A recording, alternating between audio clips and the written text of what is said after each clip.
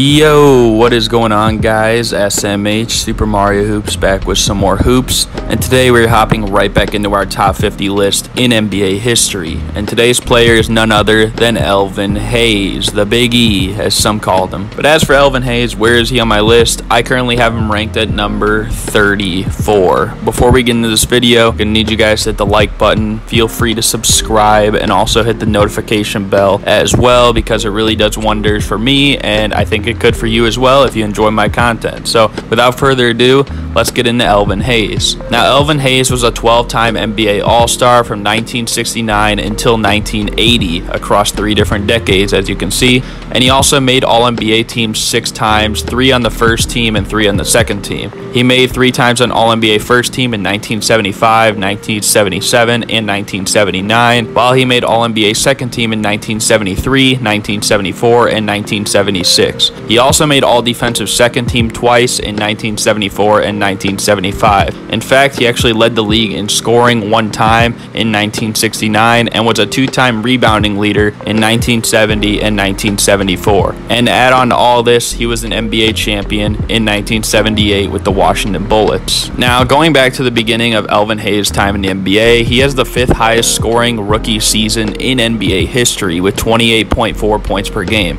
And outside of Kareem, the very first year after Hayes did this, no player in NBA history has hit this mark since. In fact, the only other player that has come close to doing so was Michael Jordan with 28.2 points per game in his rookie year. He's also one of 6 NBA players to average over 20 points per game and 12 rebounds per game for their career. The list includes Wilt Chamberlain, Bob Pettit, Walt Bellamy, Elgin Baylor, Moses Malone, and of course Elvin Hayes. His 12 consecutive All-Star appearances in the first 12 seasons of his career makes him one of only 5 players in history to ever do this for the NBA. The others being Bob Cousy, Oscar Robertson, Jerry West, Isaiah Thomas, and then of course Elvin Hayes. Now, starting with the beginning of Elvin Hayes' career, his early days with the Rockets were spectacular individual play without much team success.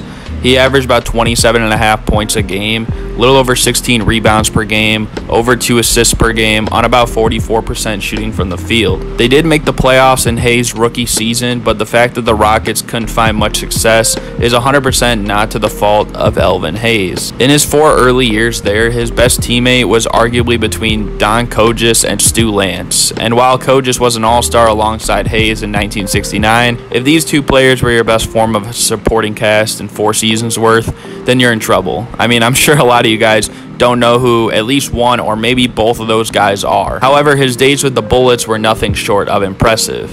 And in terms of accolades, Hayes accomplished all of them that I listed at the start of this video with the Bullets, except for his first 4 years of All-Star appearances with the Rockets, along with a scoring crown and one of his 2 rebounding crowns. He averaged 21 points per game, about 13 rebounds a game, 2 assists per game, 2.5 blocks per game, a steal per game on about 46% shooting from the field and 50% true shooting. In terms of MVP shares, he received votes on 7 different years and was a top 3 finisher twice in his career, in 1974, 1975, and also 1978, 1979.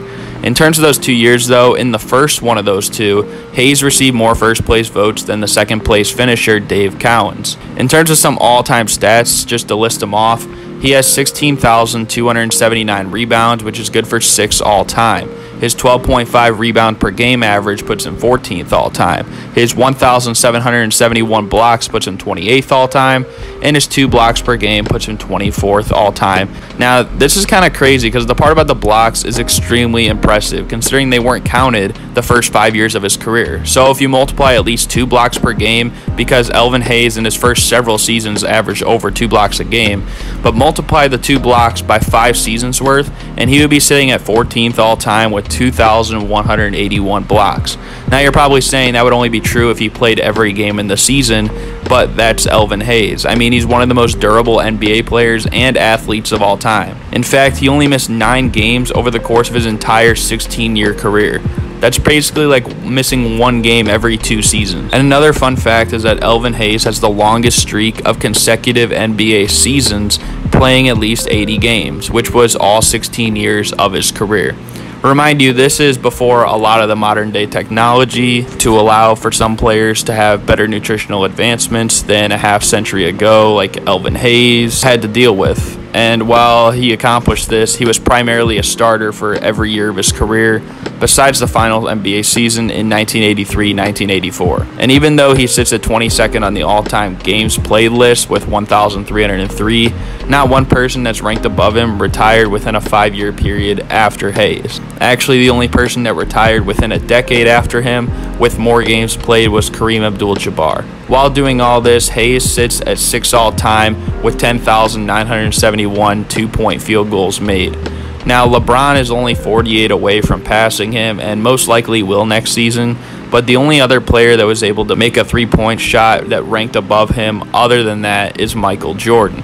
The other four were Wilt, Kareem, Shaq, Karl Malone, and as we know, none of them are great three-point shooters by any means, and all of them played longer than Elvin Hayes as well, besides Wilt Chamberlain. And to add to his defensive value, Hayes had a 97.4 defensive rating for 12th all-time, 83.7 defensive win shares, which is good for 8th all-time, and 120.8 win shares in total, good for 48th all-time. Now let's move on to discuss Elvin Hayes' impact in the playoffs. In terms of what he improved over the course of his playoff career, his points per game, check. His rebounds per game, check. His assists per game, check. His steals per game, check. His blocks per game, check. Now, of course, his minutes increased too, which might not make this quite as special, but his field goal percentage, his true shooting percentage, his win share per 48 rating, his PER, his BPM, I mean, they all increased in the playoffs as well. And he was simply just about as consistent as you could get. He averaged over 20 points per game in 16 of 18 playoff series and over 10 rebounds per game in all 18. He also made both the conference finals and NBA finals 3 times in the same 3 years, 1975, 1978, and 1979. In 1975, they upset the 1-seed Celtics in 6 games, where the Celtics couldn't stop both Hayes and Phil Chenier. Hayes did most of his damage early in the series, averaging about 31.5 points a game and 12 rebounds per game in the first 2 games to build a 2-0 lead, while Phil Chenier was big to close the series out, dropping 20 or more in the last 3 games, including a 32-point Game 5. But the 1975 finals were seen as an ultimate upset, as the Bullets were swept by the Warriors, who had a 48-34 record that year, as opposed to the Bullets, who were 60-22. Hayes was the second best player in the series, however, behind only Rick Barry for the Warriors, and Rick Barry was putting on one of the best finals performances ever, so I guess there is some reason behind that.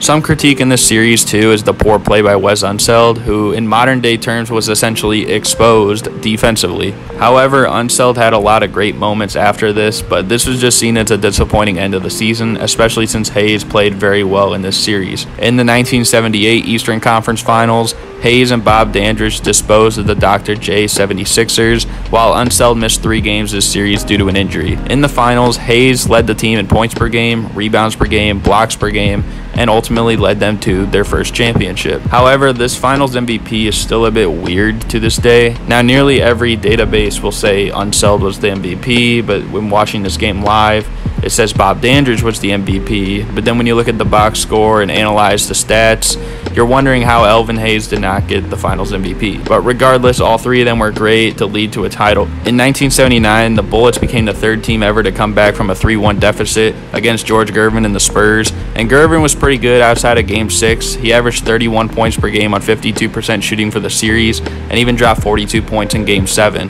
Hayes that game had 25 points, 15 rebounds, and 7 blocks, while Dandridge dropped 37 points to win the game as well.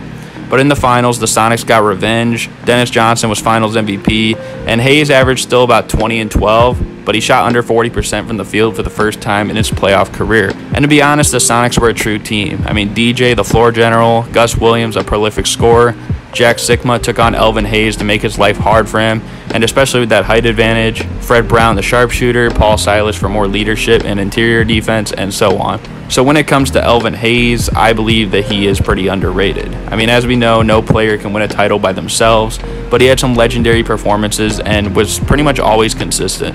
I think of it like Tim Duncan before Tim Duncan. I mean, he wasn't a stretch big, he wasn't flashy, but he was one of the most consistently good players in NBA history, probably even more durable than Tim Duncan. Of course, Duncan is a better defender, but Hayes was still a great defender and held his own for perimeter defense more than most bigs you see today. Guys like Gobert and Jared Allen are great on interior defense, but they don't possess that defensive versatility. Along with elite scoring, durability, like I said, I mean, one of the nicknames he had was the Bionic Man for a reason, and I think Hayes is for sure underrated. So I hope you guys enjoyed this video. If you did, be sure to like, comment, subscribe, and hit the notification bell. Let me know what you think about Elvin Hayes. If this is the first you're hearing about him, or at least to this degree, then let me know. But without further ado, I think I'm going to end this video. Hope you guys enjoyed, and I'm out. Peace.